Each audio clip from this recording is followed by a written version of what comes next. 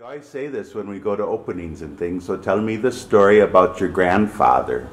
About my grandfather, I know from my father that he told me always stories of my grandfather, that how he had been working in his life, and because I was always curious about that, and I was asking my father that what his work was and how he learned paintings, and then my father told me that he learned painting through his father. And so about my grandfather, I know that he had been a photographer for the King of Udaipur. In those days there was a court, and he was shooting all those important program, fair, festivals for the royal family. And also those days they had a black and white photography work was going on. Nobody has that color process available at that time. And my grandfather was taking photographs by himself. He was printing them in his dark room, and then he was hand coloring them also. So that he has been spent all his life in doing photography and then painting and then hand coloring his photos. And so how did you end up taking the hand coloring up again? What's that story? How did you return to it? I got returned to it, like I have seen my father doing these hand coloring photos when I was a little kid, and those time he was painting those little photograph of the king for the local antique dealers, and he was also painting those for the jewelry, that they used to put a portrait of a king in a jewelry that was colored by hand. And then I met Waswo in 2006. He has done his exhibition at Bagor Ki Haveli, and I went to see his exhibition, and then there I saw his photographs, and I was curious about it, like he was the first foreigner in town who was doing the exhibition, so I went there to see that.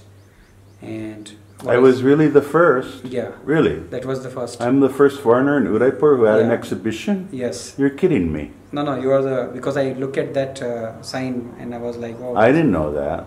There were many photographers has been come and gone, yeah. But you were the one who approached the Bagor Ki Haveli. You are the first person. Really? Yeah. Oh wow, I didn't know that. Yes. And then I went over there and I saw the exhibition, and then I said, oh, that's cool work, but those photos were in sepia.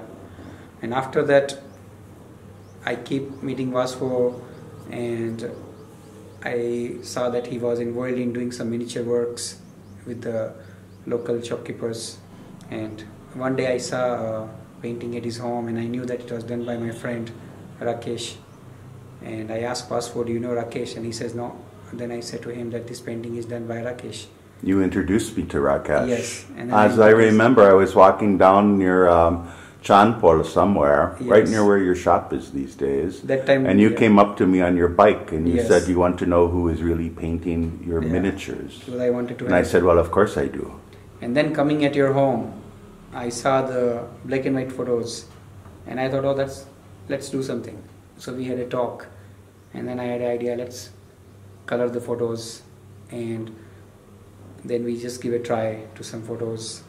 And so now it's more than 10 years of the coloration work going on. And great thing about this, it's like I learned the work in my family, but I got more chance to learn more this work in a much better way.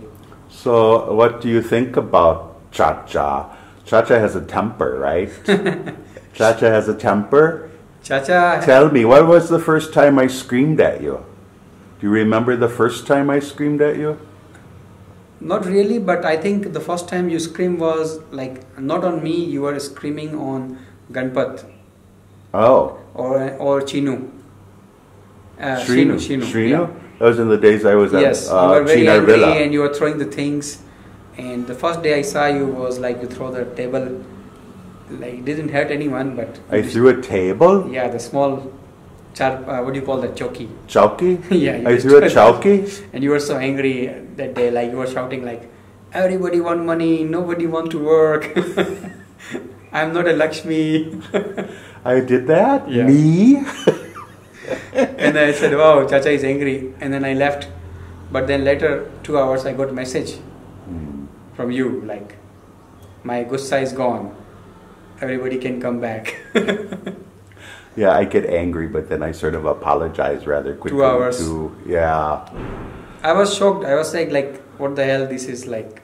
It should not be like that. I remember you were really concerned the first time, and then by the second, third, fourth time, you just sort of thought like, Chacha's losing his cool again. Because you don't take it real seriously anymore. The first time I noticed was that Rakesh came at your home, and something happened that maybe you didn't like the painting or you said something, and Rakesh ran away from your home without wearing his shoes.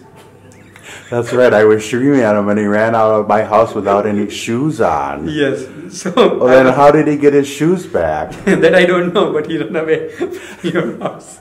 I sort of remember that. I think I called him back and gave him. He was scared of he was like when I asked him what happened, he says, "Oh, Chacha, big man with tattoo, like big."